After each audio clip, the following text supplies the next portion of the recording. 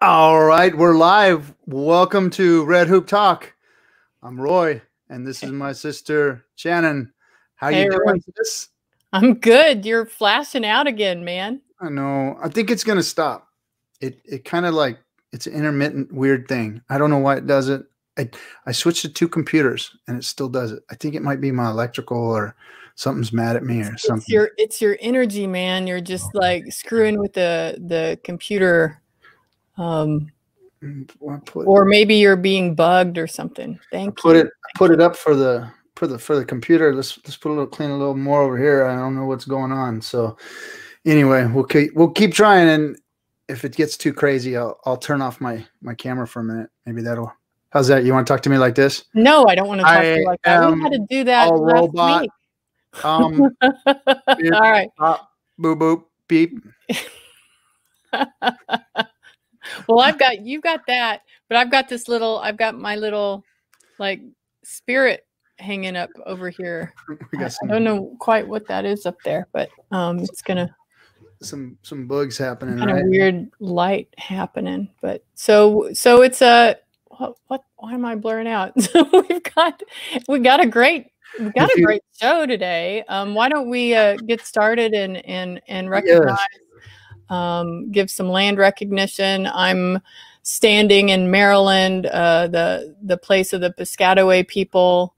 Where are you at, Roy? I am in Southern California. I would like to recognize the Lucinos and the Chumash people upon whose land we stand. Aho! Thank you. Oh, we got some folks. We got our Sandra and Victoria are here saying hello. I think my son is giving you a compliment there that for some reason you look better now. He was saying you looked a little orange last week. Oh, well, like I said, I've been getting a little tan. Maybe I was using that same stuff that our president uses to get tan or something. You spraying down, Roy? It's called Cheeto tan. All those Cheetos. Looking like a flaming hot Cheeto. Oh. Well, it's been a damn interesting week, and it's not stopping. No. How's your week been just personally? Well, personally, it's been a crazy week because last week on after last Friday's show, I had a friend of mine that I grew up with from the third grade. We've known each other all our lives. I had to bury him on Sunday. Well, we finally got to have a funeral for him, and my mother came out to visit, and so I was all stressed out about that. And then my friend's funeral, and then my car broke down on my way to the funeral, so I was on the freeway, and all these things were happening to me, this week. And so when I get back to my car, so somebody from the funeral came and picked me up off the freeway and took me to the funeral, and that was all a big emotional thing, and then I got back to my car to get my car back home, and it took the tow truck 5 hours to pick me up and take me home. Oh. So I was a wreck. And then I get up in the morning, and my mother decides to have a big fight with me about because I'm mixed blood. My mother's had a big fight with me about my faith and where I should be walking, and the road that I shouldn't be walking on, the road that I am walking on, that whole thing. So I had this big personal long week, and, yeah, you did.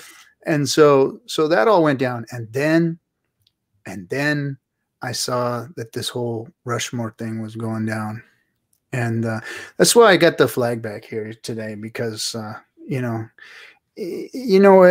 a gourd dancer and being, in the military and being a warrior, I've put it in perspective what this means to me. It means this place here, and it means all indigenous people's land to me. That's what the flag represents to me, is this place. Mm-hmm. And it doesn't necessarily represent the government that's in power right now, or that has been in power for all these years.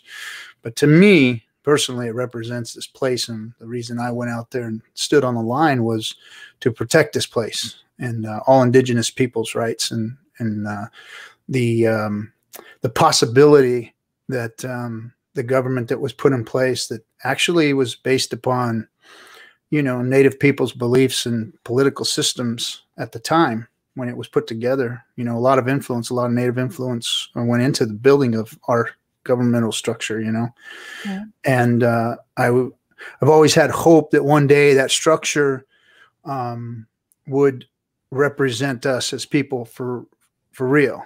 And as long as we continue to fight, and as long as we continue to believe in it, and as long as we continue to have some type of influence like we did when it was built, that we won't go away, and that their possibilities are there for us too, And right now I'm seeing that more so than ever. And like I told you, my own family, half of my family is they're on the other side of that fence. It's unfortunate. It's caused a lot of heartache for a lot of people in my family. So they're to be honest, and what's about being in my position, being half breed, you get to see everybody's ugliness for some reason. You get to see non-native people be ugly to native people, and you get to see native people be ugly to white people, because you fit in the group, or you're white enough to be around white guys that talk in the locker room about other people and things. So you see a lot of stuff, and you sit in the middle of a lot of conversations and a lot of things, and I'm watching them right now while all of this is going on with the BLM stuff, and now natives are starting to stand up and starting to take stage, and some of their issues are starting to take stage. We can talk about that a little later, but the Washington football team is actually in the news right now, the mainstream news. It's been in our news all the time. We talk about that ridiculous thing all the time, but now they're starting to talk about their sponsors are like, hey, it's not popular to do that anymore, and now we're asking you to change. And I think we're in a very unique position right now. But what I was getting to with my family and the inside scoop and seeing, they're scared. They're really, really scared. They're scared that they're losing their power grip. They're scared that democracy might take over and kick them out. And, it's not a frightening thing or a bad thing. It's a really, really good thing. And they should be scared. And I'm glad they're scared. But I'm seeing it. And I'm sure that this is going to, how can I say it? I'm sure this is going to be, in their death throes, there's going to probably be some things that they're going to do to try and stop it. But I am seeing them flailing. Their way of life is going away. It's disappearing. It's no longer just their power that they get to hold on to. I think that things are starting to shift. It's what it feels like anyway. And with this thing going on this weekend, I see Native people having, a voice again. I think they're going to be able to stand up and maybe take advantage of this situation. And, some people don't even realize what that place represents. Like, I had to educate some people about it. I think we've talked about it here before, but, you and I were both adopted, painted into a Lakota family. And that's their sacred grounds there, that those faces were blasted into. Their 6 grandfathers were blasted off of that mountain. Their sacred grandfathers were blasted off of that mountain. And those faces of colonists were put up there in their place. And to imagine that happening anywhere else on the planet, today, or that representation being allowed today is unfathomable. I mean, think about it. Like, if we went to Mount Sinai and freaking blew Trump's face in it, or something like that. I mean, the world would go nuts, and that's what's going on here. And people don't understand that this is a sacred place that has been desecrated.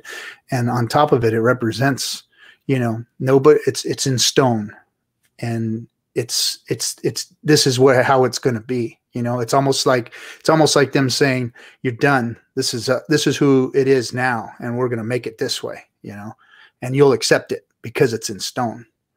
But that's not necessarily the case. You know, that's not necessarily the case, because we can still look at that mountain in the way it is. Am I killing your time or something?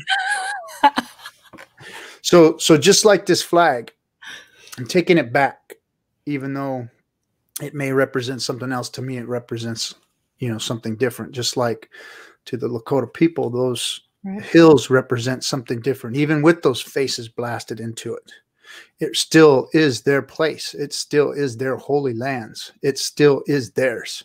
In their hearts and in their minds, they know that that place belongs to them, and it just can't be taken over anymore. And we're taking these things back and tearing things down. And I like what I'm seeing that's going on out there. I really do.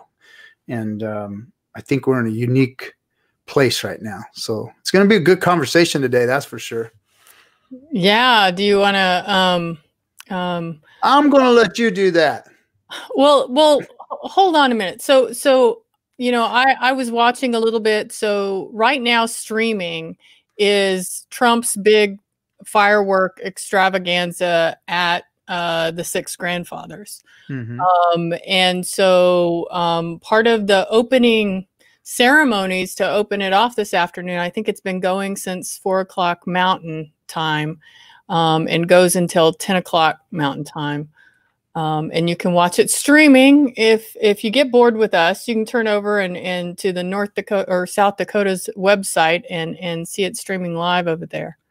But there were some Lakota gentlemen singing and doing songs and telling the story about Hasapa. So it really just, I was happy to see that they were there and that they were educating the public that were standing in the audience, you know, with their Trump Make America Great Again hats on.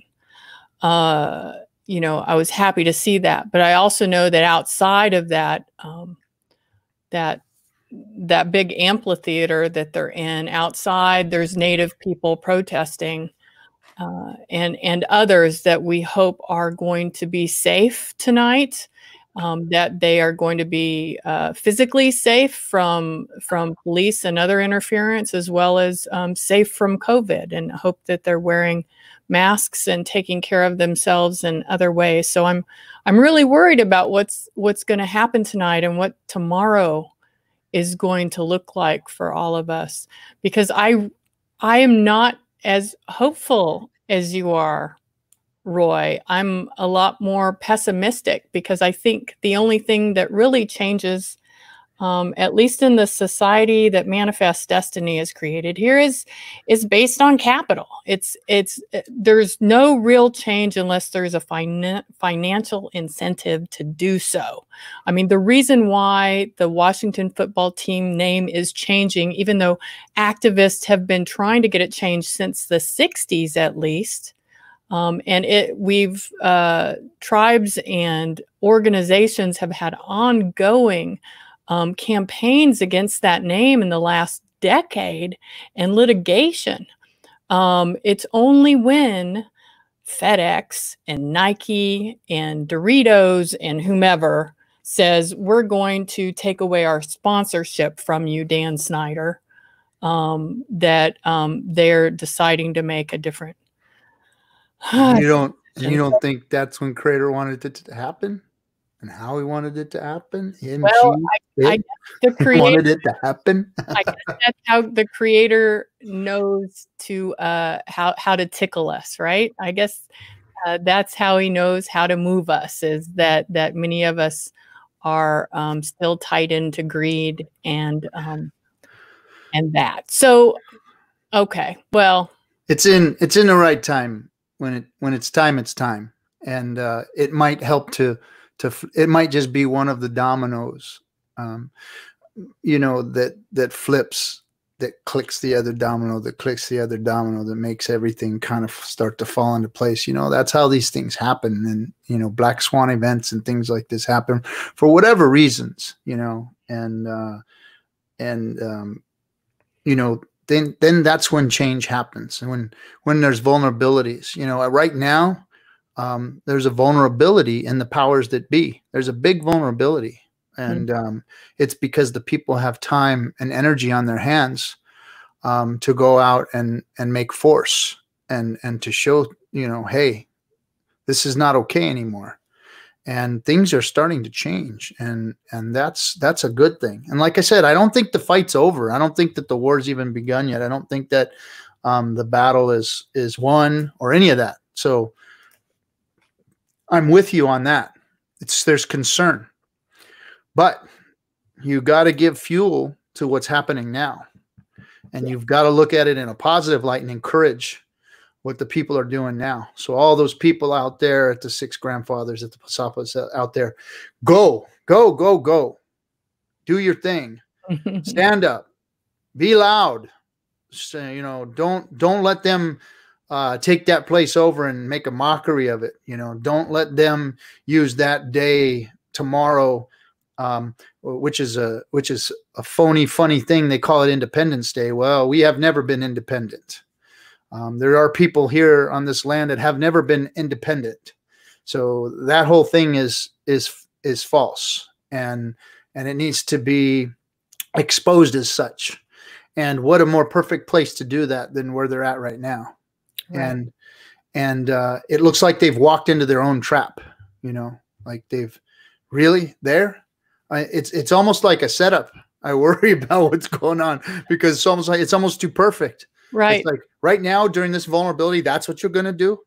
You're going to really put yourself in that position there at that place, you know, where, you know, that place is very powerful for Indian people. You know, I mean, those people that are there, that are defending it, that are standing up for it, that place is going to give them a lot of strength and a lot of power. So why would you want to go up against that? I don't know. It looks like kind of cause suicide or political suicide to me for them to be down there messing around with that at this time, you know, in this place. So, yeah. And there's some really great articles and op-eds that have been written this last week about the six grandfathers and our, you'll see on our Facebook, Association on American Indian Affairs Facebook and other social media, we posted a lot of those articles. There's some really good ones. So read about it. There's some great stories in history if you don't know a whole lot about what happened with the Black Hills and the fact that even the federal government and the U.S. Supreme Court said that that land was taken wrongfully. That to this very day, the Sioux nations have not accepted a dime for the Black Hills. They want Black Hills back. It's an extremely powerful story, and this is why we're resilient. This is why we're still here, because we're still here to protect places like that. Yep. I'm going to give it one try. I'm going to try and pop off and pop back on to see if this whole flashy thing goes away. I really got to work on it. And then I'll let you start to bring the guest up so that you're not sitting here by yourself. So go ahead and give it a shot. I'll sit here by myself, do a little karaoke. What song do y'all want to hear? No Indian karaoke. Come on. No. Well, don't do that. I'm going to say hi to. We finally got over 100 subscribers. We don't want to lose any. 130 or something like that, 120 something. I want to say hi to everybody who's joined us. Say hello to the chat room, and look, we got Lance in there. Lance is in there cracking them again. That's what I'm doing, Roy. Go away. Sandra's in there. All right, we need to make some admins too. Sandra's going to be an admin. I'm going to make her an admin so that she can help us in our chats. Yeah, and Sandra, if she doesn't mind. And Sandra's been giving us some guest ideas. And so I really appreciate everyone's help and support. Welcome, everyone. I've seen a few of y'all here back for another time. And some of you who've been with us from the beginning, thank you so much. I want to let everyone know, wait, where's the camera? I want to let everyone know that we are going to be changing time slots. So our live show, starting on July 19th, will actually be on Sunday at 4 p.m. Pacific and 7 p.m. Eastern. So our last Friday show will be next Friday, July 10th. And then we're going to shift to Sunday. So that way, if Roy gets a job, he can work late on Fridays. So I hope everyone will still join us on Sunday. And as always, we're on demand streaming on YouTube and Facebook. So welcome everyone.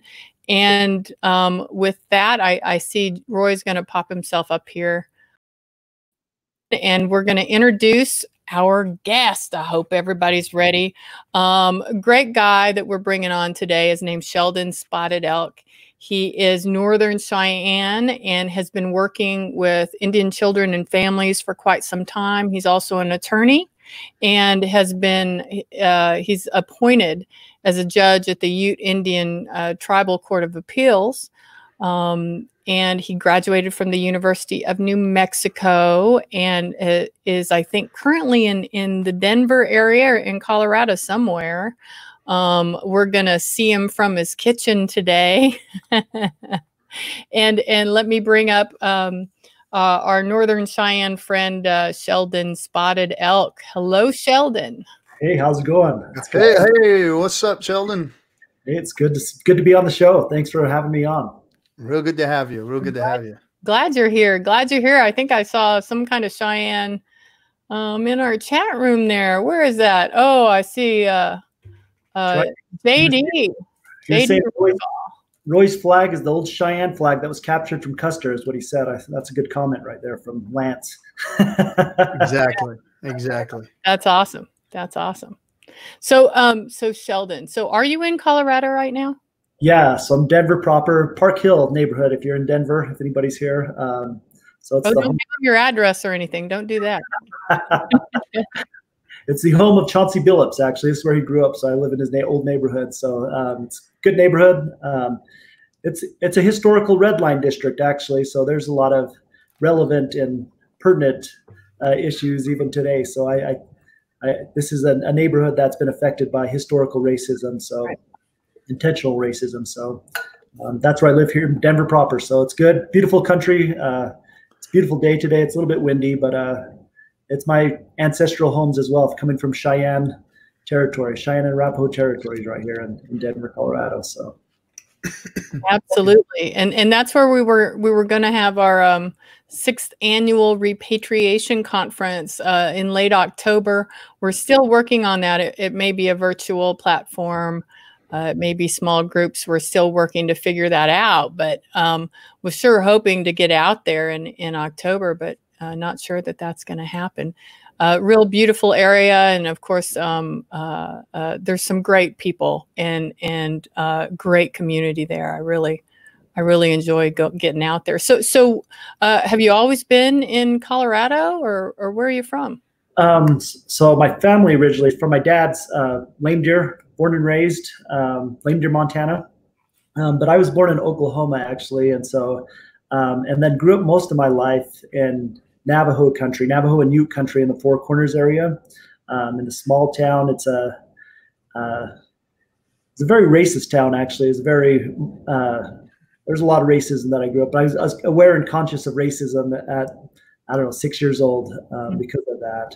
But I think there's a whole dynamic of growing up away from, like, I grew up in Indian country, but I grew up away from my tribe. So I was like a minority.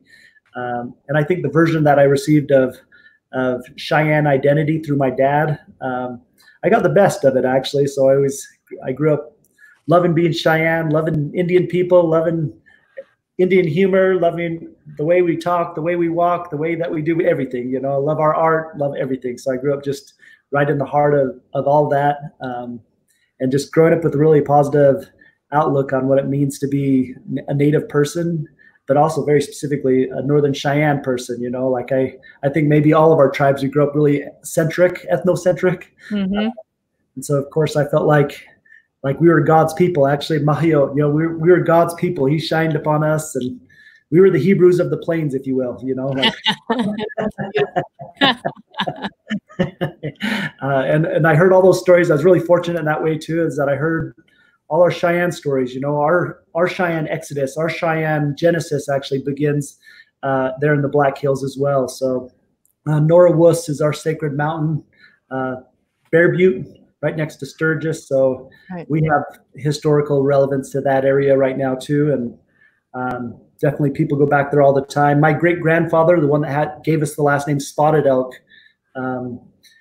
So of course, when we went to the reservation in 1884, there's a prohibition against leaving the reservation.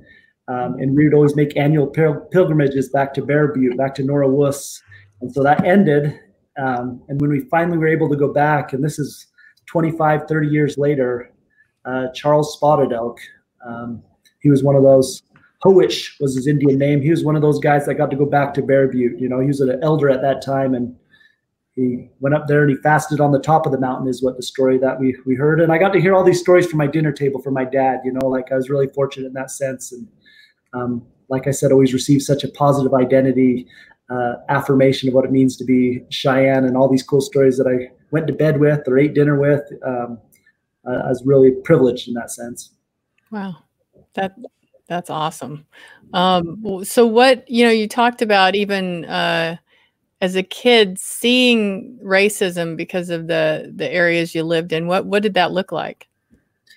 Very specifically, I grew up around Utes and Navajos, and there was I didn't know it at the time, but there definitely was a school to pipeline prison that was being created at that time. And so all my friends that I grew up with, especially in elementary school, me included, I was either in-house suspended or suspended from school every year from 3rd grade to 8th grade, actually. And so, including one year in 7th grade, my mom actually, so I'm half as well. So my white grandma, I grew up in these really bifurcated worlds, by the way, too. So my white side, they're Mormon. So you got to add that. Oh my God. And this town that I grew up in, it's predominantly Mormon. And of course, Mormonism, one of the central tenets of it is that Indian people are fallen people. Yeah. And that Mormonism has to raise them up. And so it's the lost tribe, right? The last tribe of the lost tribe. The Nephites and the Lamanites, and the Lamanites were the good ones, I think, right? And they the Nephites were bad, so God turned them brown. And I'm sorry, there's some fucked up shit out there. It is some fucked up shit, and just in that town, it's. So the whole premise, and I've never read Adolf Hitler's Mein Kampf, but the most racist book I've ever read is the Book of Mormon, actually. Next to Mein Kampf, yeah, there you go. And it's the definition of white supremacy, and so on top of that there's kind of this weird libertarian political atmosphere there, the Sagebrush Rebellion. And so you can kind of see that manifest even today with the Bundys that took over that national. And so definitely I grew up around all this weird white supremacy. And of course, Bear Butte Bears Ears is right where I grew up as well. Oh, wow. So I think anytime Indians organized in that community, it was definitely fought against. But there has been recent lawsuits in that area that have been big winners for actually Native people. So some say that the Brown v. Board of Education case for Indian country actually is out of San Juan County. Started off as a Sinigini case and ended up as the Myers v. School Board case. And of course, that was settled because of just this historical racism of on-reservation Indians versus off-reservation Indians. Utah is also was the last state that recognized if you're on reservation to vote in state or local elections. Utah was the last state to allow that to happen. So there's a special kind of racism that happens in Utah. Yeah, I lived in Salt Lake City for a few years after high school. And, right in the middle of Salt Lake City is a huge statue of Brigham Young, right? Yeah. And his back is to the Mormon church and his hand is to Zion Bank. So he stands there, looking with his hand towards the bank. And what's so terrible, what I found during my time there, is first that I was, this is one of those stories. I was, what do they say when they come and teach you? The Mormons, the missionaries come and teach you. So when I first moved to Salt Lake City, I was heavily involved in theater. And so this couple took a liking to me, and said, you know, come to our house for dinner and meet our family. And I did, and they brought 2 missionaries with them. One was a Native American from Oklahoma, which is where I was from. And the other one was from Ireland, who grew up next to my favorite band, which was U2. So they had like this weird, it was like they were bringing me into their, this weirdness. They're good at it. With them. And they sung like I had grown up, any Christian church I ever went to, it was like Baptist or Southern Baptist. And so it was really lively. And I went into this Mormon church and they were singing. It was like being in some kind of weird zombie apocalyptic, you know, kind of space. But the worst of all of that, and I've got tons of Mormon stories, but the worst of all of that is that I saw that my friends who had children in school were being constantly discriminated against, constantly bullied, because the Mormon kids knew who wasn't Mormon, because I guess they had some kind of special service that they'd go to every morning or something. And I couldn't believe how deep it ran with the children. And if you were an outsider, man, you were an outsider. So that must have been what it was kind of like for you, growing up and always getting, you know, getting in trouble in school. I bet the Mormon kids weren't getting in trouble. They have pagan radar. That's right. That's right. And actually that term code switch though, and I think I grew up in being a code switcher. So knowing the codes of, and it's based on language originally, but like you could switch from speaking Spanish or to another language, and Right. you know the codes, and you know the jargon and the whatever needs to be said for that place. I grew up knowing just at a very young age the rules of 2 different environments, because I grew up half in a town that was about half too, you know, like the community is about half Native, half Anglo, and getting in fights and just doing all those different things that little kids are doing. Like I was going to say, I got sent away to go live with my white grandma, went to this junior high. And so I went from exclusively having Native friends to this junior high where there was only 2 Indians in school. There was me and the mascot, the Roy Junior High Oliver. I stole that from Sherman Alexie, by the way. It's in one of his books. But I went to the school where there's no natives in the school. And it was just really tough for me to adjust and acclimate to that environment. They actually did change the mascot, and I remember being part of that. Like I got to write a little, like, what does this mean to you, when I was a 7th grader, you know, and it didn't. And just like the mascot, I felt objectified by it, actually, and I felt made fun of. And I have this, my last name, Spotted Elk, different from anybody in that community. Right. They made this phone book too, and like I volunteered at first, like, yeah, I'll be in the phone book, and I'd get prank phone calls like once a week of just people saying, "Hey, is your last name Spotted Elk?"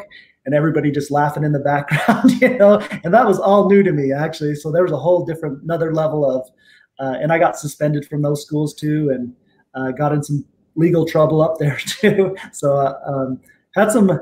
I wasn't a bad kid, and I look at all my other friends that I grew up with. Those kids were talented individuals. They were artists. They were geniuses. Actually, they were top of their grade in math and reading, and but just because of discrimination, some of them went on to jail. Some went on to prison. Some went. Actually, one of my good friends, actually, and I think this is part of the reason I do this work that I'm doing now, is when I was in law school, my 2nd year in law school.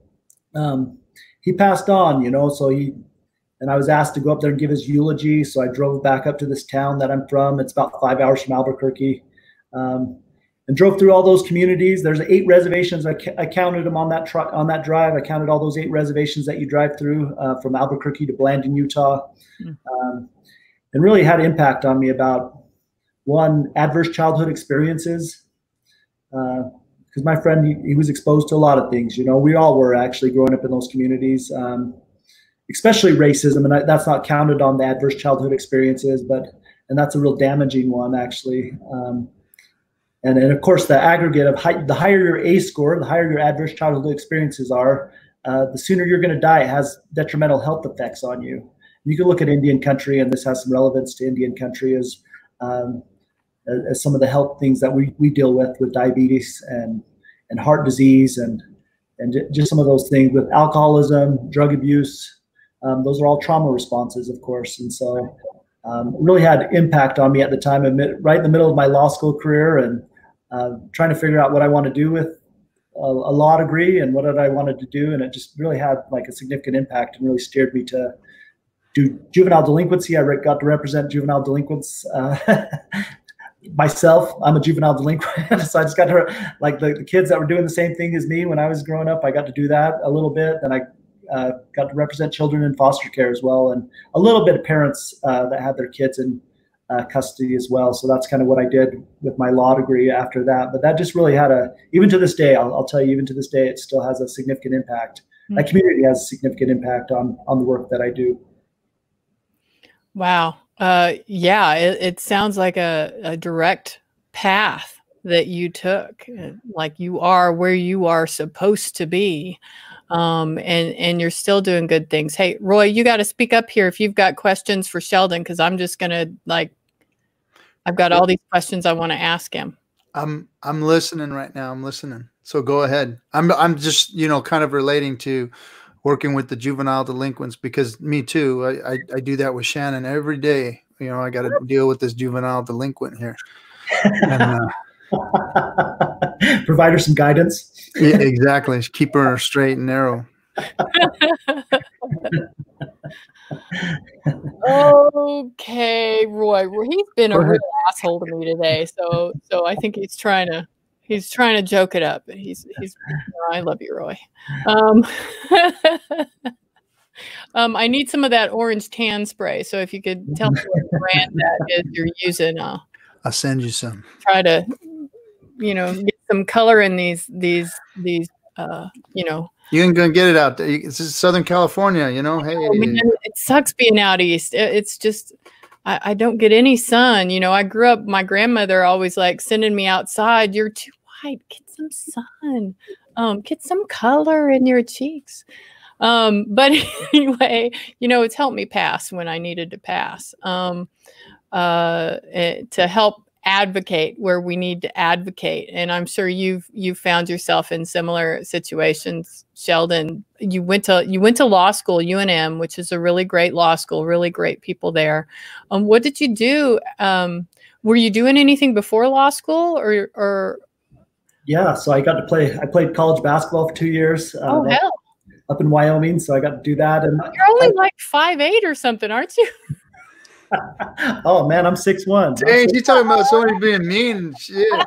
I'm 6'1", Shannon. 5'8", that's a far cry away from 6'1".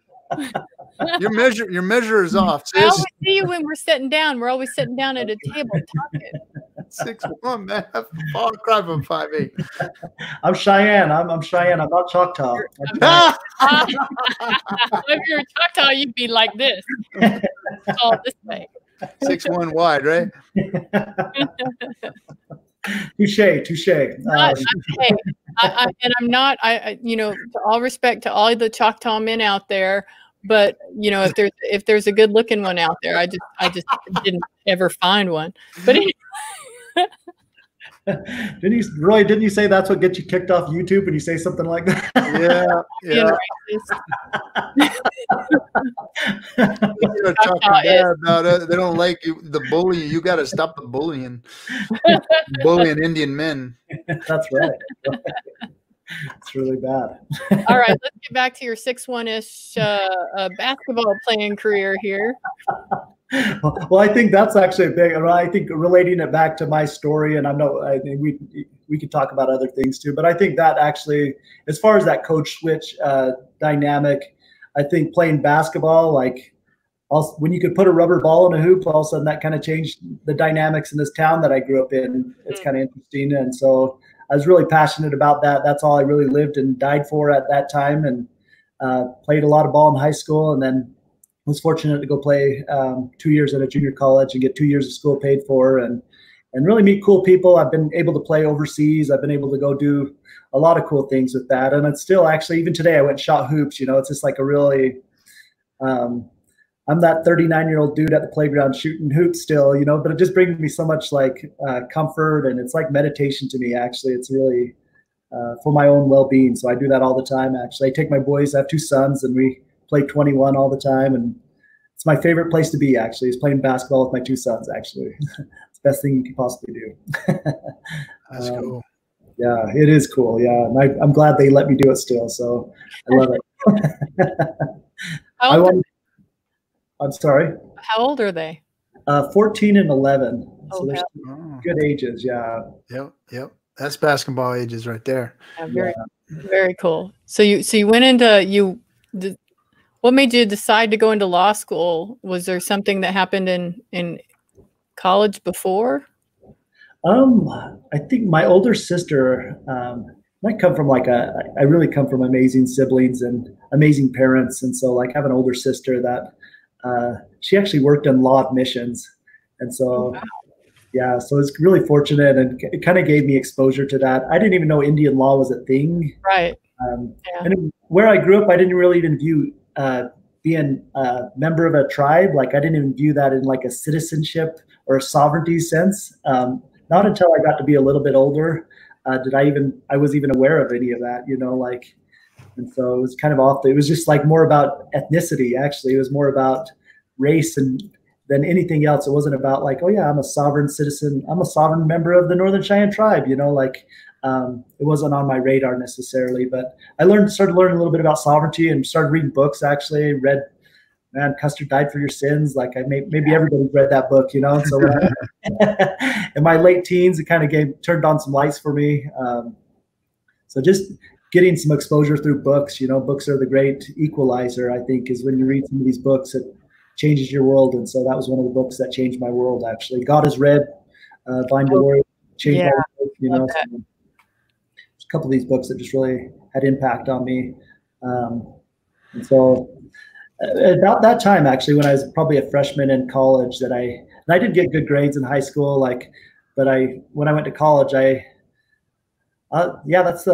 should put that on my resume. I was an academic all-conference player in college because I started figuring it all out. Oh yeah, I like reading and I like studying, and I just kind of developed a little study habit for myself, and then said, well, I think I could get into law school if I wanted to get into law school. And so I did that. And luckily, my sister is really good at helping with personal statements. So she edited it for me and kind of helped me out with that. Gave me free advice on how to get into law school. So. Well, that's awesome. And I hated law school. Did you like law school? I hated it. So why do you guys do it? Nobody likes lawyers, and you guys hate law school and Law and Order. Dun dun. You think you're going to be like some major litigator? I thought I really wanted to be a litigator. That's what I wanted to do. I wanted to be in the courtroom, and that's not at all what happened. For most lawyers, that's not what happens. Yeah. You guys always end up doing something different or in jail. or comedians on a stage or something like that. That's right. Actually, this is my 10-year graduation anniversary, and I'm looking at all my classmates that I went to school with. A lot of them don't practice law anymore. A lot of them are doing just a lot of different things, So it's a tough profession, and it's a high burnout profession. And I knew I had the imposter syndrome, and so I grew up in the small town and didn't really think that was ever even possible. So even getting into law school was a big thing for me. And I remember the very first day of law school, you go to orientation if you're 1L. And at the time I was married, had one child. We moved down there on a shoestring budget, and I didn't have money to buy the books for the first day. So it's kind of a rough situation. So I already didn't feel like I belonged there, and then put that on top of it, I show up the first day with no books. And so, but to my fortune, my great fortune, this seriously happened. I was sitting outside of UNM Law School. I could show you exactly where it was, questioning it, man, I don't think I belong here. These guys, bro, those two people that drove up in those BMWs, they look like they belong here. Exactly. When I look at Shannon, I don't go lawyer. I go, hell no. I mean, she made a mistake. You want to know how? So did they. You want to know how I drove up to law school? I had a motorcycle. So I rode a motorcycle and parked in law school. And what was great about we're at University of Arizona College of Law is the motorcycle parking was right where the faculty parked, where everyone had to go through to get to law school. And so here comes, you know, this motorcycle parks. I pulled the helmet off and did the, you know, the and go into school, you know, with leather on, and I mean that was how I entered law school. So just to let you know, I got a lot. I survived law school by being intimidating and you know, befriending all the two-spirit and lesbian people. They really helped keep me, make sure I was studying, and in all the minority organizations and NALSA, of course. But it was just the most uncomfortable place. And I was a good student, but I sure the hell didn't fit into that kind of a Socratic method teaching. It was just, it wasn't comfortable. So I did my best to just hide and get through it and just try to act as tough as I could. Yeah, you said Socratic. Yeah. Just keep that stoic face on. Exactly. And ride around on a motorcycle and people leave you alone. Yeah. Well, I think, but that day though, I was just going to say that very day though, like not even joking around. Like just as I was doubting that, I was like, man, this place is not for me. This girl comes up to me. She's a 2L, and she's like, hey, some Jonathan Sosi, as my friend in law school, they're like, he said that you might need some books. And I was like, yeah, I do need some books. And she gave me all her 1L books. And so I had all the books. She kept them and she just gave them to me. And then, no joke, maybe 5 minutes after that, I walked through the lobby and they're like, hey, are you Sheldon Spotted Elk? And I'm like, yeah, I am. And they're like, oh, you won the 1L scholarship. And it was a check. They would actually give you a full-on check. So they gave me like, I don't know, $2,000. So oh my God. I'm like, man, I'm getting ready to bail out of this place. I'm going to walk out the back door. I get free books and I get a $2,000 check. So I'm out of here. See you. Bye. Yeah. Yeah. So great fortune. Yeah. So, but yeah, law school is really tough. The cool part about going to UNM law school, and probably same as with Arizona, is there is native faculty and they push you and help you think outside the box. And so I had Christine Zuni Cruz. She was one of my great mentors, and she runs the Tribal Law Journal out of New Mexico. And so not federal Indian law, but tribal law. And I got to write a paper. I got to publish a paper, you know, like who would have thought that I would have got to publish a paper. And so I got to publish a paper in the Tribal Law Journal about Cheyenne constitutional law reform. Oh, wow. Making it more proximate to our values and our culture.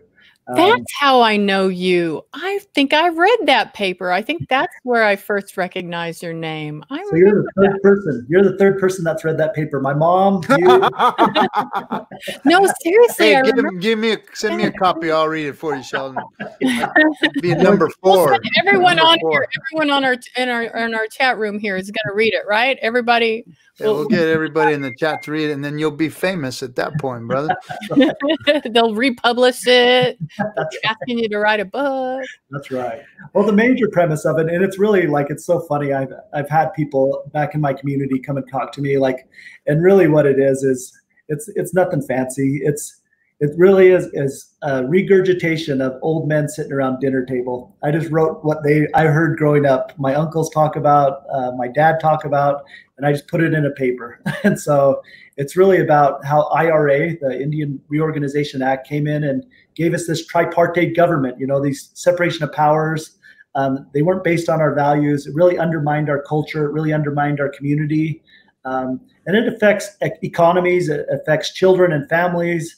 I don't know, every 5 years up there is a big revolt and they push the chairman out, you know, like, and so there's still political unrest. And so just like the United States of America, they had their own constitutional convention where they gleaned their values, albeit they were on white supremacy, on capitalism, but they had that liberty to do that.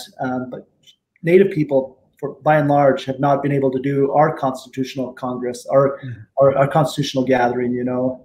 And we did have, we're a Sundance tribe. I know you guys are familiar with that. We had a cultural hero, Sweet Medicine. He's the one that went to Nora Wuss and got our 2 sacred covenants. You know, we have sacred arrows, which are masculine, a sacred hat, which is the feminine. You know, a lot of the feminine, masculine aspects are in our sun dance, which is also called the earth renewal ceremony. You know, like, so like that whole dynamic of the highest medicine, being able to create life, you know, coming together, being able to create life in our lodge, you know. And so like, that was our constitution, you know. It's beautiful. Actually, it's so beautiful. Like, it really emphasizes us being good to one another, good to other human beings, and good to the earth. You know, those are the 2 big things that we need to be aware of. Don't be an asshole and don't pollute the earth, you know, like, and so. To a point, don't be an asshole to a point. Yeah, that's right. Yeah, that's right. You got to be an asshole a little bit, but not too much.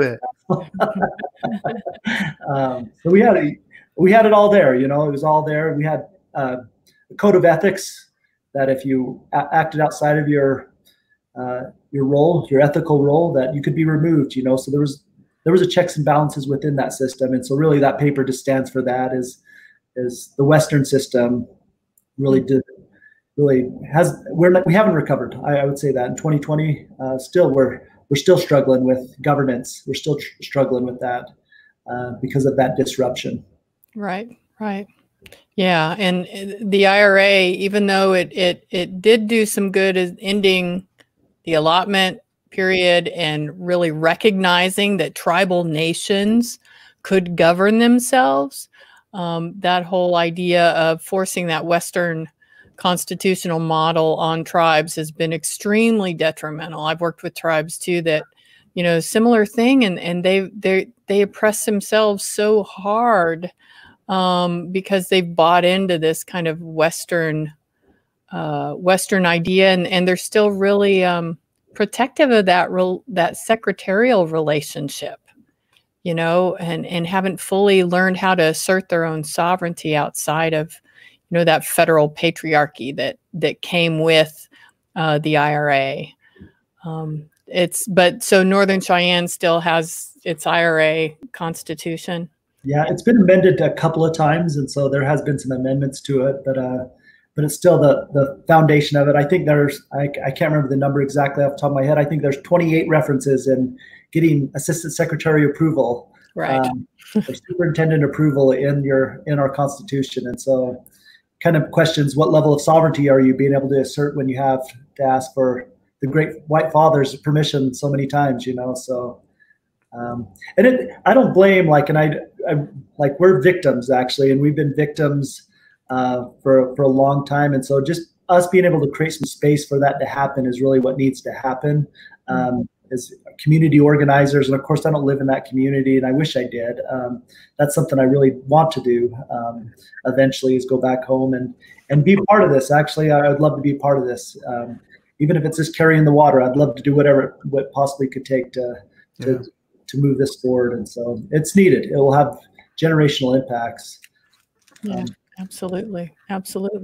So you ended up coming out of school. I'd really like you to talk about your work with Indian children and families, and I know you're excited to talk to us about that too. Yeah, before I start asking you about your TikTok handle, so go ahead. Do you have TikTok, Sheldon? I don't actually. You must be looking. I'm going to educate you on the world of TikTok and Indian TikTok and native TikTok. You got to get in there, man. I'm telling everybody, you got to get on native TikTok because it's taking over. It's taking over, man. I mean, they're like, it's strong.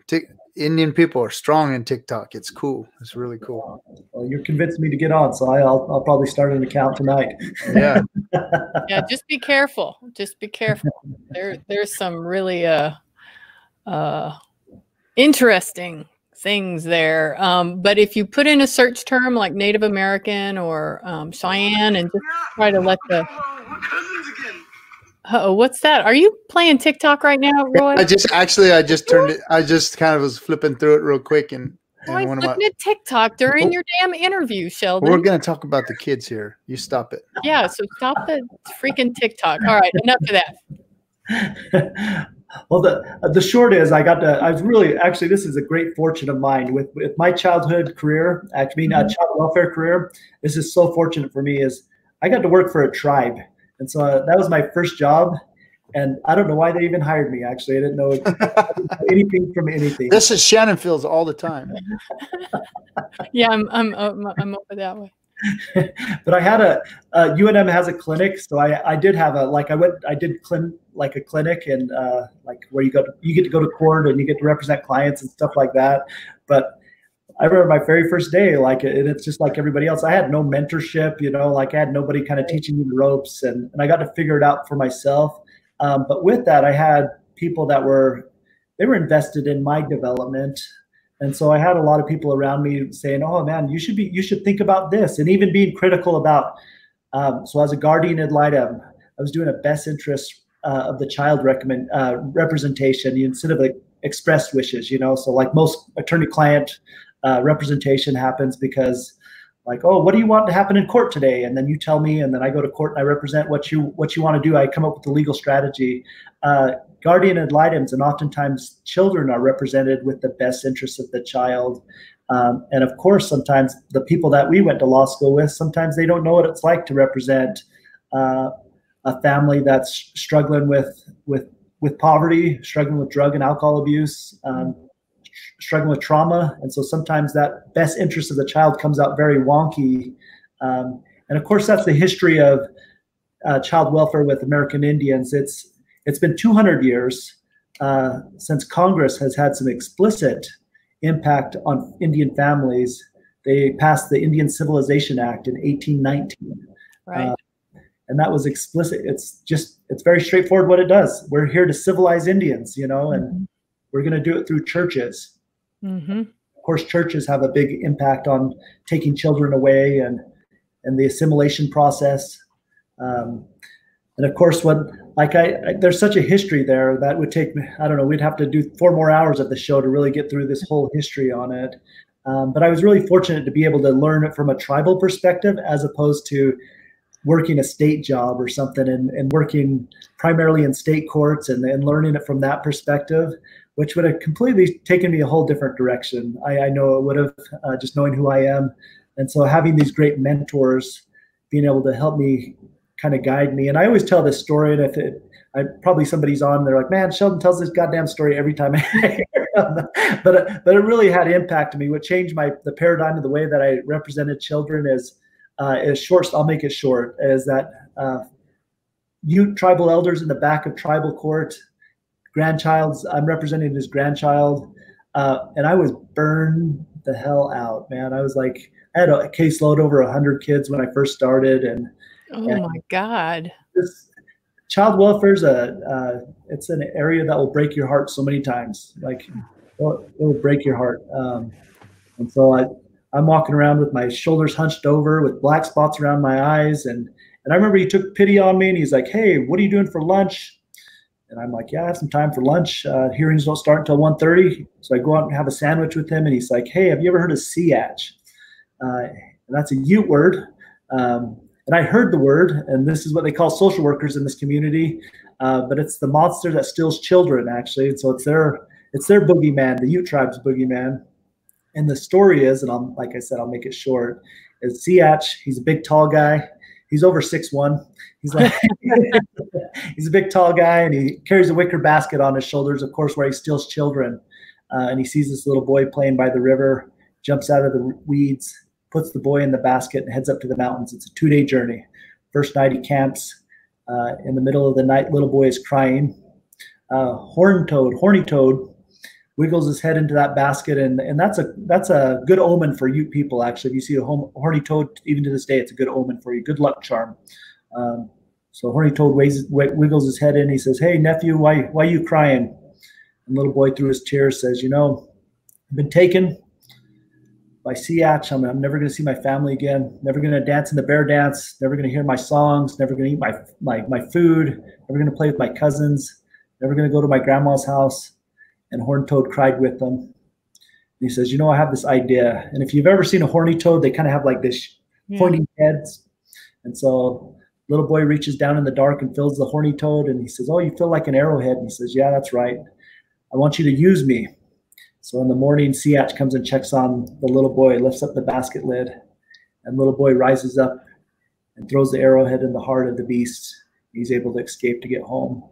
that story was told to me at such a vulnerable time that I was like, so, I don't know, I had so much trauma going on and just so much like secondary trauma with all these cases that it really changed the way that I did representation, that really to try to be a tool in the hand of a child to effectuate change.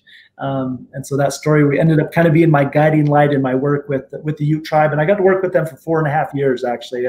They trusted me that much that I got to, I don't know why they did, like I said, but I was fortunate enough that they got to trust me. Actually, my last job with them was I went and worked as a chief of staff, and I know you did that for a while, Shannon, and I only could do that for about a year. It was really tough work. That was tough work. Yeah, it is. That was more trauma than the other job. Oh, wow. But that story ended up being my guiding light in the way that I got to represent kids. And like I said, I there's a cultural context there, and there's an identity context there. And so a lot of the work that I get to do today is about being able to engage with cultural humility, and no matter who you are, you know, being able to listen to people and understand them and understand what motivates them, and doing representation based upon that rather than, hey, I'm Sheldon Spotted Elk, I went to law school and I know what's in your best interests, you know, like I'm gonna tell the court this, you know. So, oh, thanks for that. That's like a old deer woman's story. Yeah, it's medicine actually, and that's I do refer to that story as my medicine. You know, like it was gifted to me. I've asked that Floyd Wyaskett was the guy that told me, and I asked him if I could tell that story again, and he's like, "Oh yeah, you can."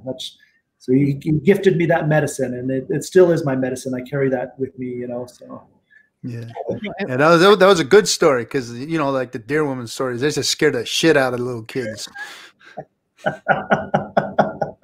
We all scared the hell out of us when they told us the story. Well, that story's supposed to scare the shit out of kids too. But it ends well.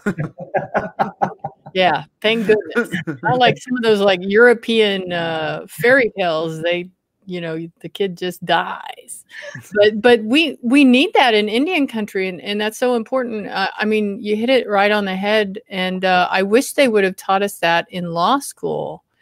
That, you know, we come from difficult communities, and the work that we often get into, it kind of creates a secondary trauma that we have to deal with, you know, and I bet anything, I know that alcoholism and suicide is high, in the legal profession already. But for those of us who choose to do it in Indian country, and we're constantly, often on the losing side, you know, it's constant struggle. It's constant education. It's saying the same things over and over again, and things being twisted around you. You know, so I really commend you in the work that you're doing, and the things that you're creating. So you're doing some really positive work in Indian child welfare. I know you work with Casey Family Programs, and the Association on American Indian Affairs has a close partnership with them because our previous executive director is Jack Trope, and he's working there now. And I know you work well with him. But you're working there and you're doing some things for the Bureau of Indian Affairs. What are you doing? Everybody, he's working with the Bureau of Indian Affairs. That's right. So to tie that back up is I don't represent, and I haven't been inside of a courtroom for over 5 years, and I'm kind of happy about that. But I get to do consulting work, and so I do a lot of work with both state courts and tribal courts. That kind of is the equal divider of my work, 50-50. So the works that I get to do with tribal courts, and really innovative work. So of course, tribal children go into foster care from tribal communities. So those are non-ICWA cases. That the federal law doesn't apply to tribes. Of course, they have their own laws and governed by their own laws. And there's a lot of tribes that have just some very progressive tribal codes. And I think of some tribes up in Alaska, villages in Alaska, where I've been waiting to meet the place where they do child welfare right. And it's these communities, actually, and these small communities where there's reciprocity, there's ownership, there's a collective identity. Like your loss is my loss, your child is my child, like I want to make sure Roy's kids are good kids because his badass kids are playing with my good kids, you know, like I want to make sure they're good. That's the way it is around here.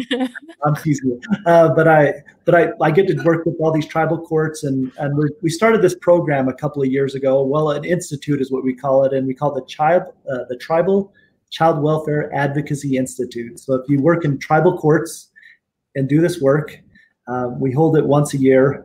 And it's kind of like a 3-day institute that we teach advocacy skills. And it's more than just the adversarial system, and it's a mismatch actually in child welfare, the adversarial system of I'm going against you, Shannon, and I win against you, hooray. But children and families end up losing when I win against you. You know, my ego feels really great, but the whole objective of why we're in court in the first place is and they end up being losers. And so we're trying to teach different types of skills. So not just being able to get a motion, not just argue your motion or get evidence on the record or direct or cross-examine. That's some of the work that we do.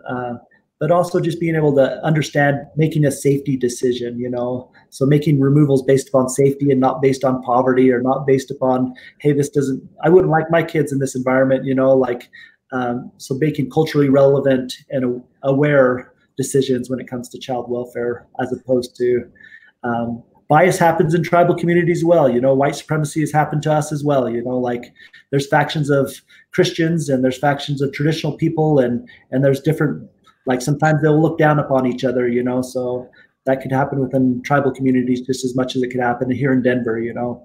Right. So I get to do some of that work. Awesome work, actually. It's so cool. Like that's one of the coolest things that I get to do. The second thing, and this is my big pitch, my elevator speech here. I'm going to give it to you guys and everybody on YouTube and Facebook, is that we get to do ICWA courts. So there's 13, maybe 14 ICWA courts throughout the whole country.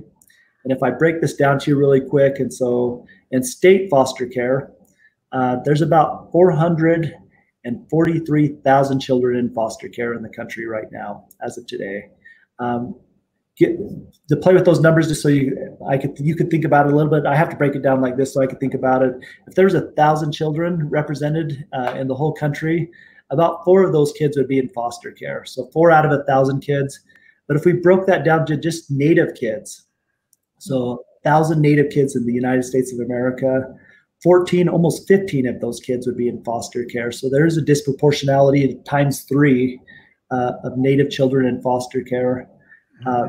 There's a whole history behind this of why that is. Of course, the work of AAIA and Bert Hirsch and some of those great people that you've now taken their shoes over, Shannon, that helped get ICWA into place. There's a congressional record about the history of this, you know.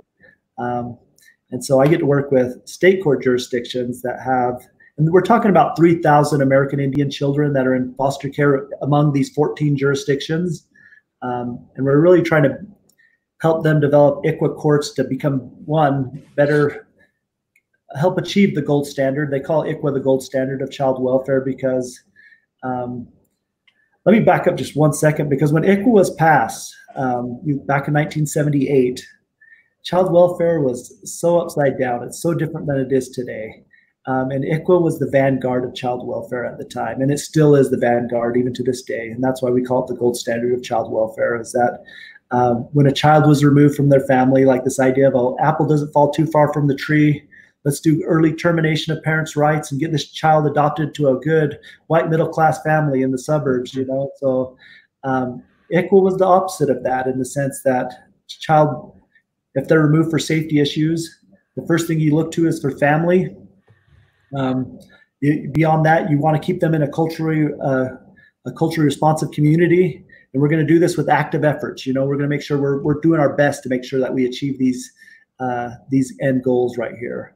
And so ICWA was completely the opposite of that time. But now, if you look at the 50 states and their state codes, 48 of those 50 states have mandatory kinship finding right at the very beginning. You know, they didn't have that when ICWA was passed. Right. And so ICWA does have a legacy. I think it has a few legacies, but I think the 42-year legacy of ICWA is that it stands as the vanguard. It still is the vanguard of child welfare for all children. If we did ICWA for all children, we'd have better outcomes for families and children in the whole United States. And that's one of the beautiful things about being a Native person is like 500 years of genocide that we've endured, 500 years of racism and marginalization and trauma. But we still could teach the world about love. Like we could still teach the world about environmentalism. You know, these are our contributions to the world, you know. Right. Cheyenne, we also killed Custer. That was our gift to the world too. So,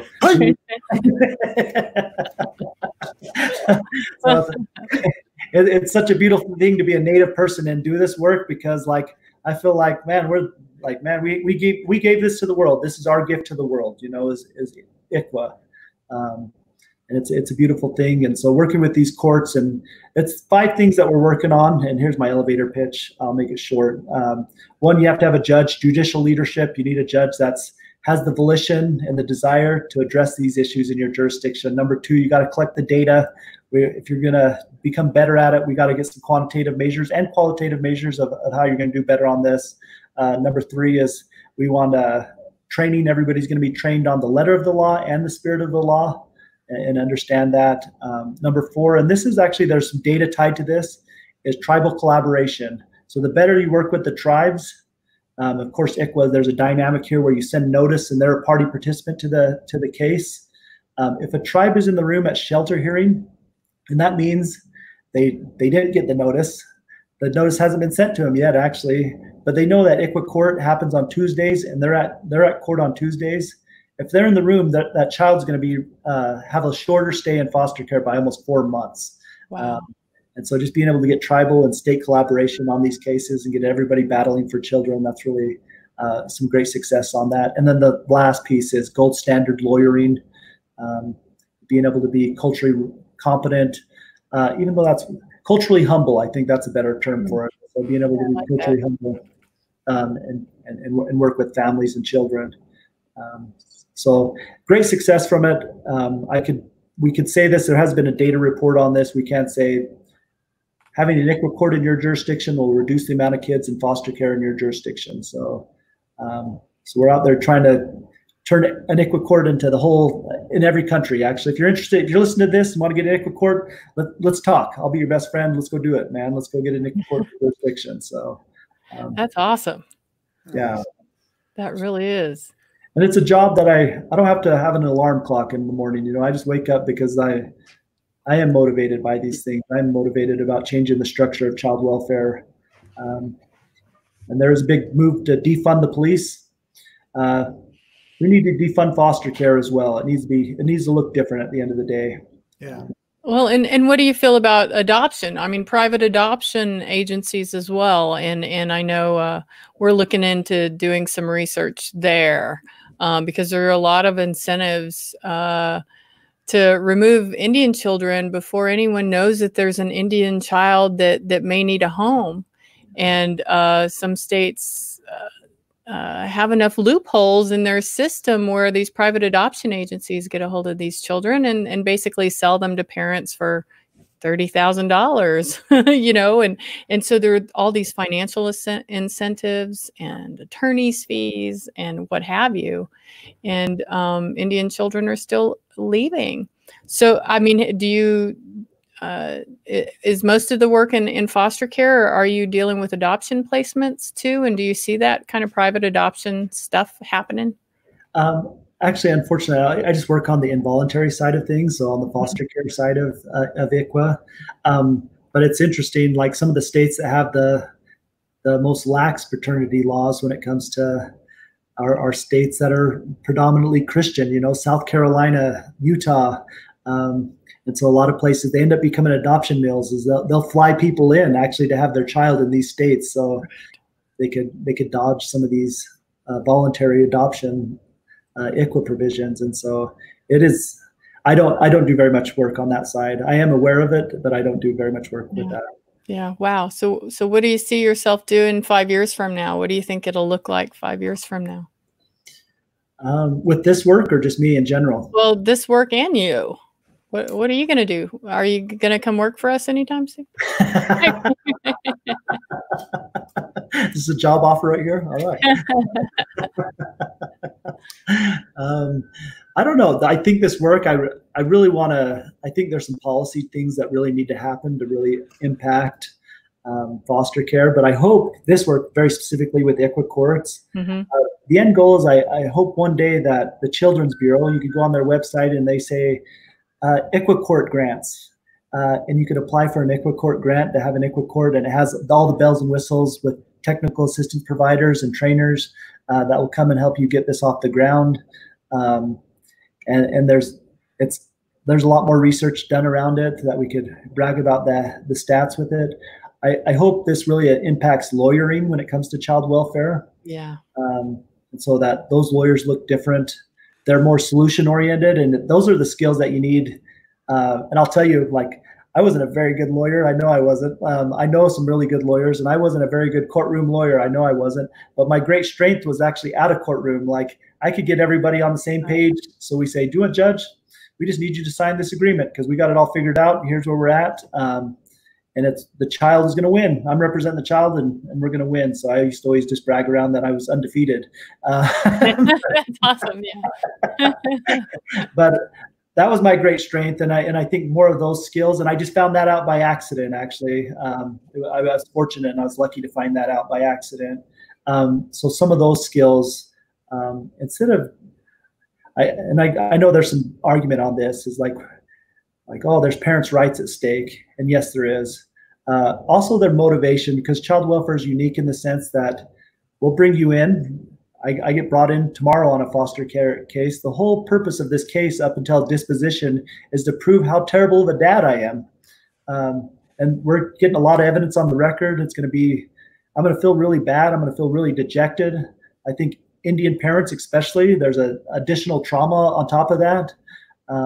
And then after we get past that, like, all right, dust you off, Sheldon, let's work together. You know, like, let's get your kids back, you know, and like, there's just not humanity in that. There's a better way of doing that. Right. And I want, and of course, when you go to law school, you don't learn any of these skills, by the way. You don't learn any of these skills necessarily. But those are the skills needed to really create space where healing can happen. That's the only thing we can do, is create space where healing can happen, because I don't expect judges or lawyers to be healers. They're the opposite of that. It's like, but we could create some space where families could have their own volition and have their own attention. And that ceremony, you know, like we were talking about ceremony earlier, you know, like if you're gonna do ceremony, that's the first thing you have to have is intention. You know, I have intentions, you know, I have an intention, I have an idea why I'm going into that lodge, you know, I have this reason that I'm going to do this. And so that's what's needed in that ceremony as well for families that are dealing with intergenerational trauma and the genocide of their people. So I know I'm talking a lot. No, that's what this is for. Yeah, absolutely. I know a lot of people have been putting out some comments here. Roy, are you seeing anything that we need to? I am, and that's what I wanted to. Now we have a lot of good people in the chat room. We've got a gentleman that has been joining lately, and he brings up a lot of good questions. His name's Lance, and not that everybody else doesn't put good questions, but he just grabbed one that we kind of touched on today, something that I'd like to talk a little bit about, because it's like national news right now, and it's always been an issue, and one of those things that I think is kind of a little tipping point when it comes to the other side, seeing things happen. And I'm going to put Lance's a question up here right now. It says, what do you think about the NFL and their debate of the DC's team? And I know my sister, you know, she got up on her soapbox and said, oh, they're just changing because of the money and da-da-da-da-da and all that, you know. And she's true. She's correct. She's right. She's right. Thank you, Roy. But I don't care how it's come about or how it's gotten to mainstream or how it's actually being considered. It's there now, and I think that the time is right to take the shot. You know, it's like, hey, this could be a win, and this could be something that opens up some more cans. and some more whoop ass can jump out, you know? So that's my opinion. What do you think of the situation, Sheldon? Well, it's ripe, and I think the Black Lives Movement, Black Lives Matters movement, has really kind of helped America at least be a little bit introspective about this. And I think there's been a lot of organizing on Black and brown side to be able to address this in a very direct way. It's funny because I just saw that, like, this whole rally that's happening up in the Black Hills right now. It's about protecting the past, you know, and even the whole motto of our president right now, "Make America Great." It is this coded race, white supremacist statement here. But America, like we really reflect on this, and I know we're all woke to this, is that, like, I think, like, America is still in its infancy. It's still Peter Pan, you know. It's still living in Never Land, you know, because they've never had to confront the harm that they've done. They're still an immature child, you know. They've never had to be held accountable to the original sins of America, the genocide of Indian people, number one, and number two, slavery, you know. So those are the two great sins, and they've created all these they've created mascots, they've created statues, they've created all these different things to really hold those things in place. And so I think just the Black Lives Movement, the work that's being done on the ground here in Denver, there's protests every night. Actually, I'm so proud of that. I got to take my sons to it one day, and I'll tell you, man, there's something so empowering for me as a dad to march with my boys and hear them do the "fuck the police" chant to the actual police, you know, like this. Right in front of them. I'm feeling this bad thing somehow. I don't know. I'm just doing really good. So here's another side of that. So you know, I live in, you know, California, and you know, California is always accused of being this very liberal stronghold, you know, and that's not where I live in Southern California. I live in the Inland Empire, which is like their last holdout of the conservative movement, of, you know, the that's white just people. Your family, right? That's just your family. This whole place out here is like, this is their last place of hope out here. Well, they started gathering yesterday in a little town out here, and it's one of those. It's a horse town. It's in here in Southern California in the cities, but they've got horse trails, and so they're horse country, and there's a lot of, you know, the Merca people there, and so they found this parking lot, and they all started gathering. And, you know, all of the Karens and the bald-headed guys with the shirts that have SS on them and everything. I mean, the real deal guys, you know, were out there. And they had their pickup trucks and their flags hanging off the back, and they did the whole thing, and they all started protesting. But the thing about it, you know, and their "Make America Great Again" hats and that, and the thing about it is they were really ugly.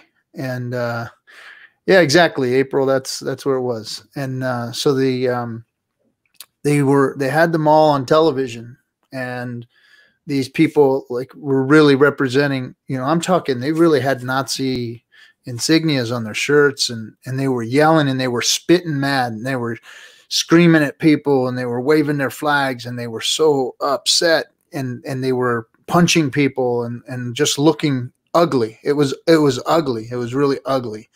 And almost every time I see that happening now, and it's on television, it's just so repulsive. And I think people are seeing this, and they're not that their cause deserves anything good, but they're not doing their cause any good, and they're exposing themselves, and America and everybody else is getting to actually see this.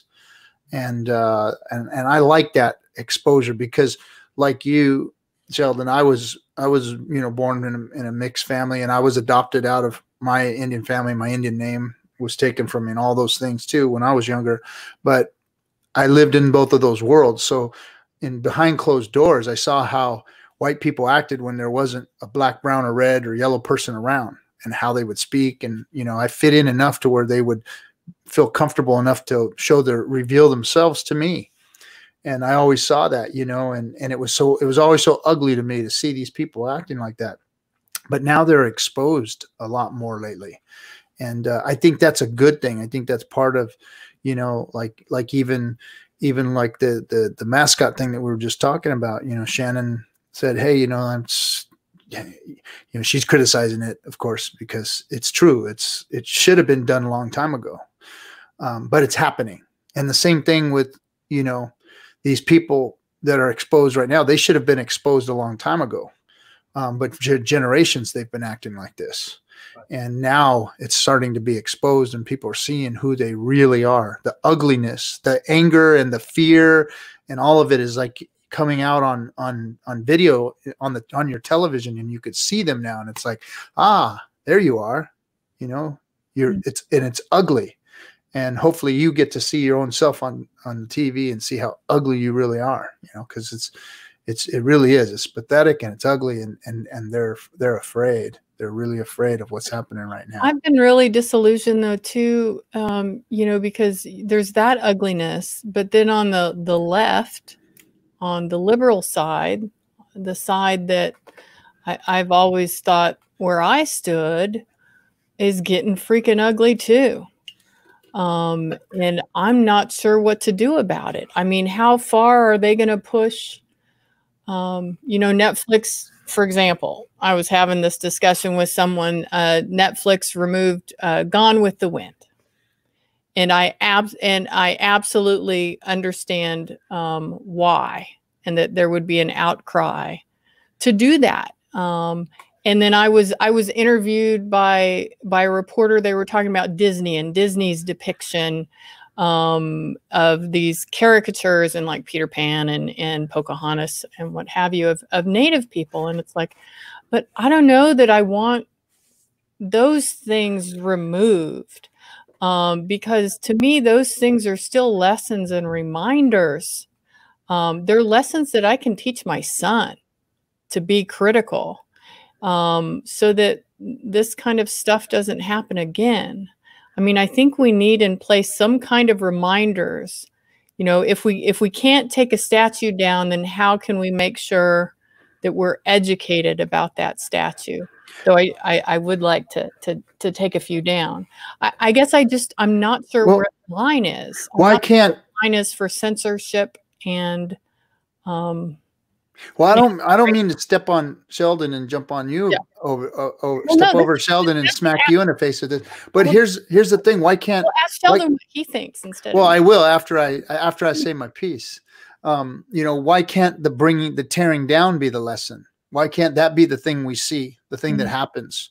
The new story. The new story is the ripping down of it, the destruction of it, the changing of the names, the removal of the mascots. The destruction of those statues, you know, giving land back, those kinds of things that, yeah, of the past. Yeah. Okay. Let's use those as lessons. We had to do that. Our generations and the generations before had to go, well, this is the wrong way to act. This is the wrong movie to depict black people in. No, how about we destroyed that movie because it was wrong? And we got rid of that mascot because it was wrong. And this is the day it happened. And this is the day that horrible NFL team changed its name, you know, and turn that into the story and into the narrative versus we need those things still. No, we've been holding on to those damn things for too long, I think. We've been trying to give it excuses for too long, I think. I think it's time to rip them down. It's time to break them apart. And it's time to have that be the story. The days that we finally got rid of all that shit. And now here we are today, and now things are changing, and now people are starting to recover from all of these years of colonization. It's just my little rant. I'm snapping, man. I agree with what Roy's saying. Actually, he's singing my song too. I'm really impressed by Ibram X. Kendi. Have you read very much of him? No. His books are flying off the shelf right now. Actually, you should look them up. But he talks about this in a very binary sense. And he says the fact that we all grew up in the United States of America, we grew up with an education of white supremacy. And so these statues all around us. So we have to be anti-racist. You can't just be, I'm not racist. And exactly. Whenever you hear anybody say I'm not racist, it's usually they're accusing them like, hey, you're being racist. And the response is, oh, I'm not racist. And so there's no neutral ground in America. You're either racist or you're anti-racist. or anti-racist. You're actively trying to take away these things. And I don't think I do agree. This is typically, I'm not this binary, but I feel like when it comes to this issue, there is some very binary ways of this. And like, do away with all the mascots, do away with all those art depictions. Art actually ends up changing the world, and all those artist depictions were all based on white supremacy, and so all those things need to come down. I think the other thing, though, that I was thinking about is, like, how do we go about teaching this? And this is a question, I don't know, I'm acting like I'm interviewing you now, but what do you guys think about as far as, like, how does that education go? Because I hear what Roy is saying. And I know fear actually is the precursor to hate. And so when people have all this fear, their reaction is through hate.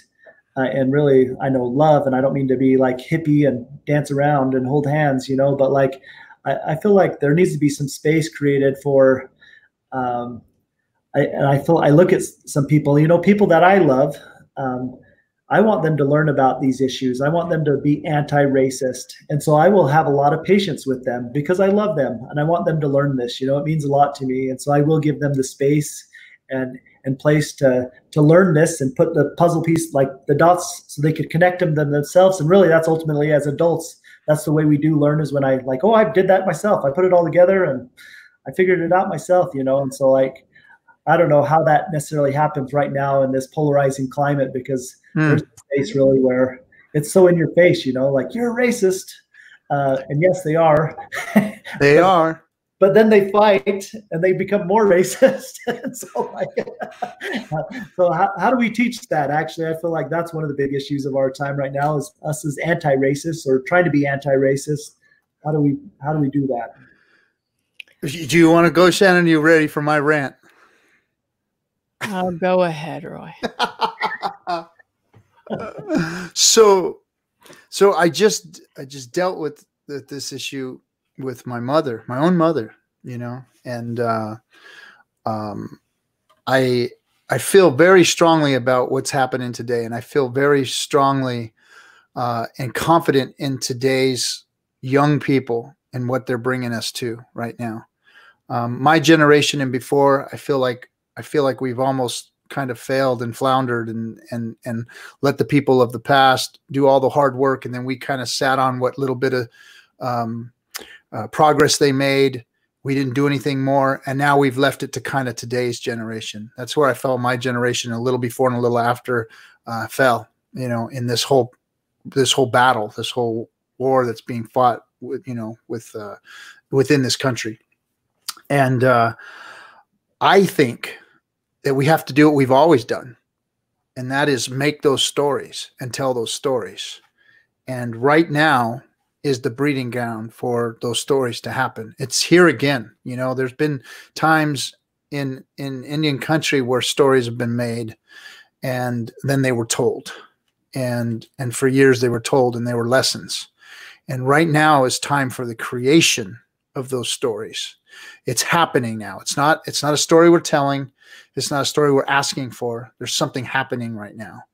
And I think Indian country has to go and create that story. And then we need to do what we've always done and tell that story after we go and do it. And the young people, I'm begging you guys, and that's why I focus on TikTok. So I know it's a joke. We kind of talk about the joke, oh, Roy watches TikTok, and there's really something going on in that thing. There's really young native people are getting on that thing, and they're speaking, and they're doing it like Indians have always done it.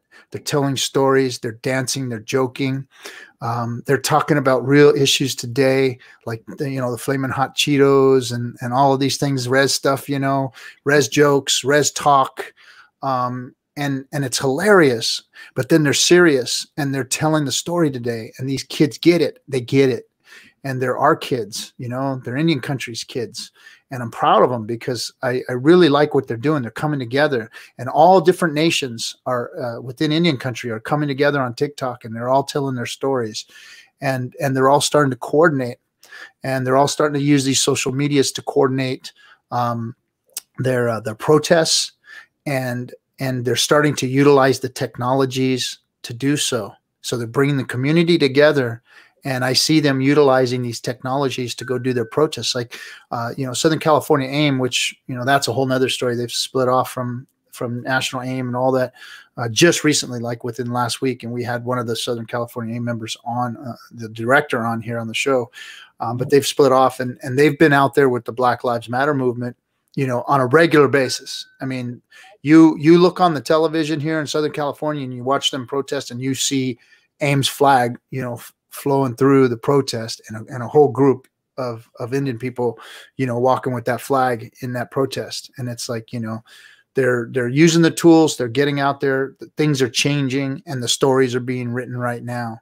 So I don't know where I was going with all that, but yeah, I think we need to create the story and then tell the story. And right now it's time for the creation of that story. And I'm counting on our youth. I'm counting on the kids that are out there and the young people.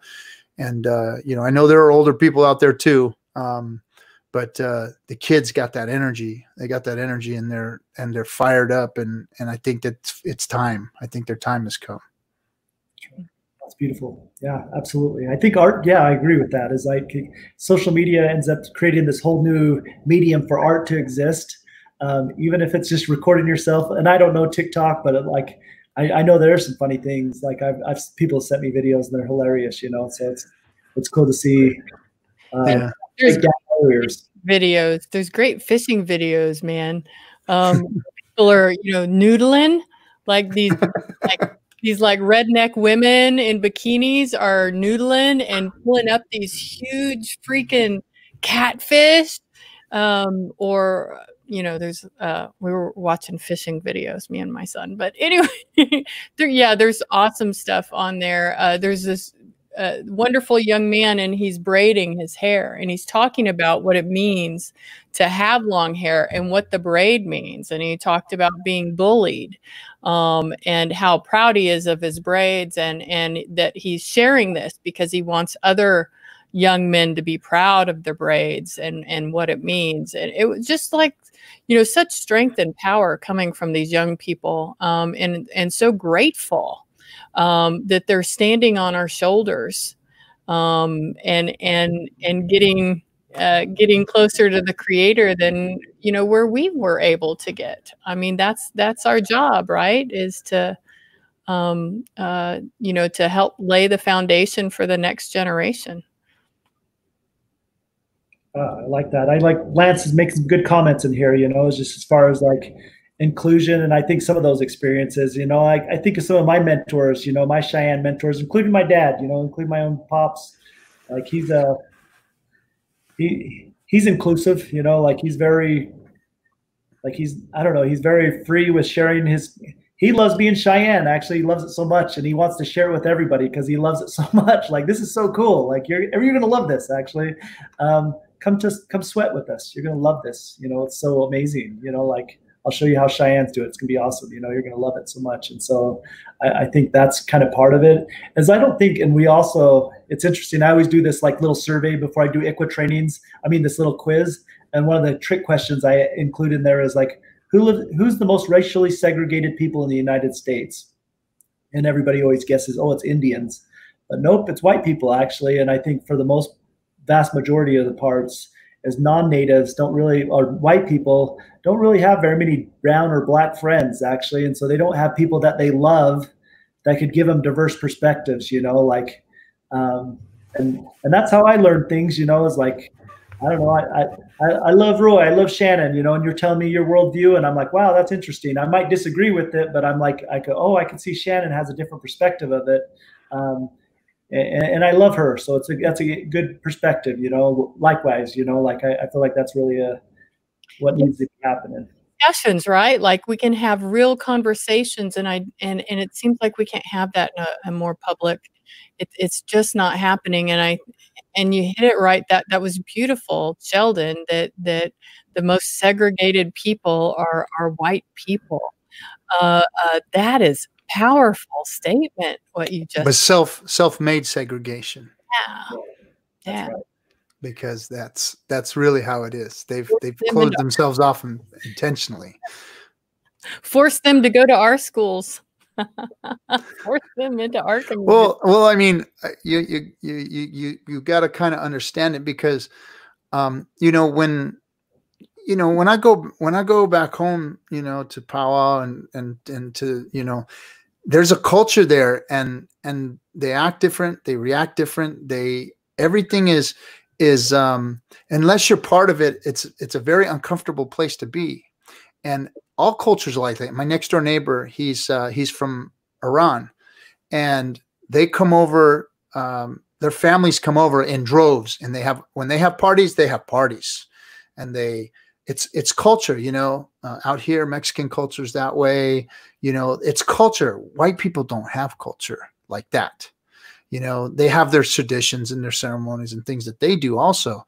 But for some reason, the gatherings, and when you try and bring them into it, they get very uncomfortable, and they don't seem to, you know, understand, like, hey, like, for me, it's easy. I just jump into that party next door, and man, I'm eating their food, and I'm talking to their people, and we're dancing, and everything's, you know, you know, I understand being involved in a culture.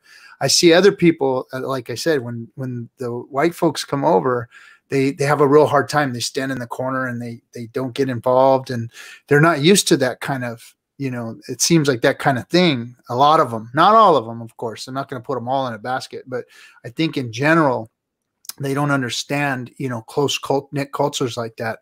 And so so by out of fear and not being able to fit in, they've segregated themselves, you know, and I've never heard it put that way like Sheldon did, but man, that really puts everything into perspective. You know, they've literally self-segregated themselves, maybe out of fear, I don't know, or just, you know, I don't know.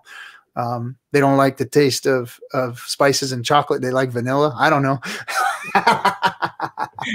Mayonnaise, bread. That's all. No, and I think, I don't know, to your point, and kind of cooking back to what you guys are saying, is I feel like that whole notion of white supremacy, even everybody loses with that. Even white people do. Yes. And so here in America, like, what truth and reconciliation looks like for us, actually, there's reconciliation that white people need to go through as well, like with themselves, because they've been lied to for so long. You know, manifest destiny, that's a lie. You know, like slavery, like the lies they've been told around that, like people are wearing Confederate flags, for hell's sakes. You know, they've recreated this whole thing. So all this is based upon lies, you know, that they need to come to terms with as well. Yeah. And of course, as Native people, like, there's a whole, like, I don't know, I'm a direct descendant of Sand Creek Massacre, actually. My great-grandfather, the one that gave us spotted elk, he was 2 years old when Sand Creek happened, you know. Once again, I heard those stories at my dinner table too. And my kids know those stories, you know, like, and so there's some severe harm that we still carry with us even to this day. In 2020, Sand Creek happened in 1864. And still that's still on the front of our minds, you know, like, that we're still aware of that harm and that damage that it caused to our family. You know, he was orphaned at that. We know that. We know the whole story. There's an oral history story in our family about that, you know, so it's something that still sticks with us. And there's been no truth about it, you know, like, for us to have reconciliation, a public reconciliation of it. And I think that includes the other R word. It does include reparations, actually. I think we need to, and I have ideas what that looks like too. We can start doing a property tax here in Denver. And that's good that's actually being spoke of too, because that's another one of those, that's that R word that it's like, no, let's try and talk about the mascot issue first. Let's not get so deep. Whoa, easy. No, go. These things need to be talked about and done now. The stories need to be talked about. We need to do now, talk about the stories later of how we changed it. You know, not let's not talk about that issue, reparation. No. You know, no, it's time. It's here. And I think that there is a crack in the armor right now, and Indian country needs to start taking advantage of this situation and you know, start speaking up. And I think they're going to. I think they are. I think that's what's happening.